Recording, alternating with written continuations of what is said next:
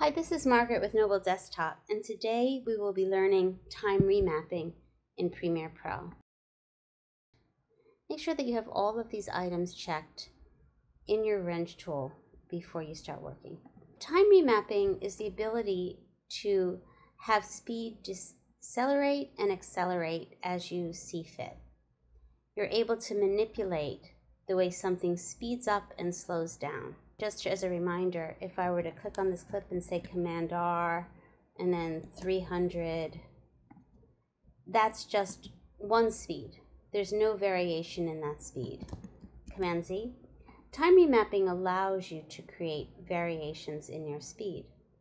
To get to the time remapping function, you can control click on any clip and say Show Clip Keyframes Time Remapping Speed. You can also go to the tiny effects item in the corner of every one of your clips and say Time Remapping Speed. So now we have a time remapping line. You might remember the opacity line takes away the image entirely. This is not an opacity line. You can see it's in the middle of the clip. This is a time remapping line. The opacity line no longer exists on your clip. So let's determine what areas we want to use time remapping on. I'm going to start right at the beginning. And to use time remapping, you are using the pen tool. P for pen, or click on this item right here. And you're determining, just as you would if adjusting volume or opacity levels, where you'd like to start and where you would like to stop. I'm going to just stay right here, this area. From here to here, I'd like there to be an acceleration.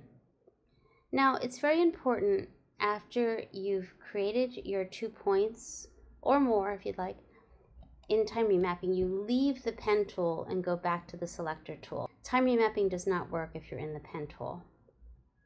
So if I want to go fast, I go up. I take the space between that and just lift up. Let's take a look at that. I want it to go even faster. Now, over here you have these 2 items up top. And what these are allowing me to do is create ramping. So I could have this gradually go back to normal speed by ramping the speed. When he lands, it's less abrupt. Now, let's say that here I'd like this to be slow motion. P for the pen tool here. Now, when I wanted something to go fast, I lift it up. When I want something to go slow, I pull down. Go back to your selector tool. So the space between your 2 points, if I move this down, the clip got longer because it's slower. Let's see what that looks like.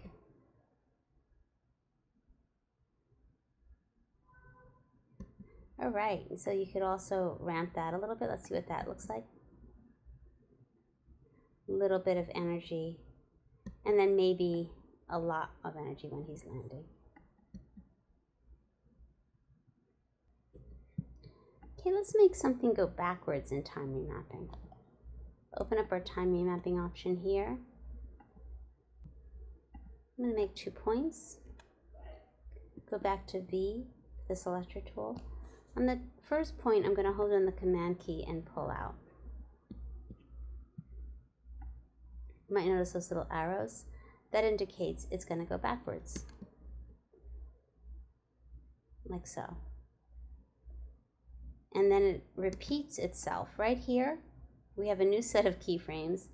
And that new set of keyframes is this clip as it was before, not backwards. It's a funny quirk in Premiere that it doesn't allow you to just go backwards. It goes backwards and then it shows the clip as it originally was forward. Let me move one over.